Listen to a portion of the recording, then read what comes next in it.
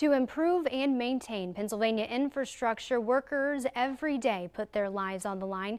Today, the Pennsylvania Department of Transportation, Schuylkill County, hosted an event to honor lives lost and bring awareness to work zone safety. Fox 56's Taylor Whartonby has more.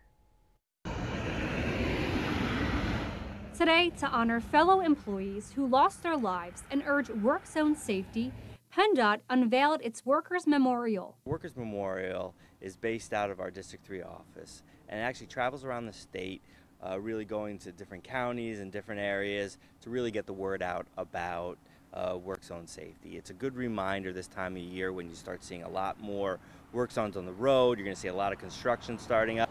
PennDOT has worked with our legislature to get several of our bridges renamed after our fallen workers, and we have several families in the District 5 area in Schuylkill and Berks County and Lehigh Valley that have been renamed for a workers' family. Thomas Rogel, Senior County Maintenance Manager for District 5 Schuylkill County, says they have lost 3 employees in Schuylkill County who were all hit by motorists related to work zone accidents. The safety of our employees is of utmost importance. First and foremost, what we do inherently has some dangers associated with it.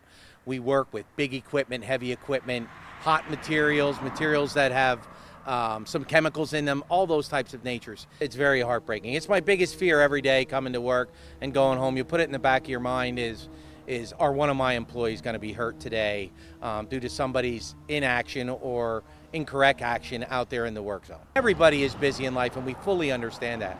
But when you see those orange signs along the roadway, you got to remember that those are your neighbors, friends, relatives that are working right next to traffic. As close as I'm talking to you talking today is how close trucks go by at 50, 60 miles an hour. Rogel says proper safety is provided for all employees, and help from motorists is critical to keeping them safe as well. Here behind me, you can see a solemn memory of 90 PennDOT workers who lost their lives in the line of duty since 1970. In Schuylkill County, I'm Taylor Whartonby with Fox 56 News, first at 10.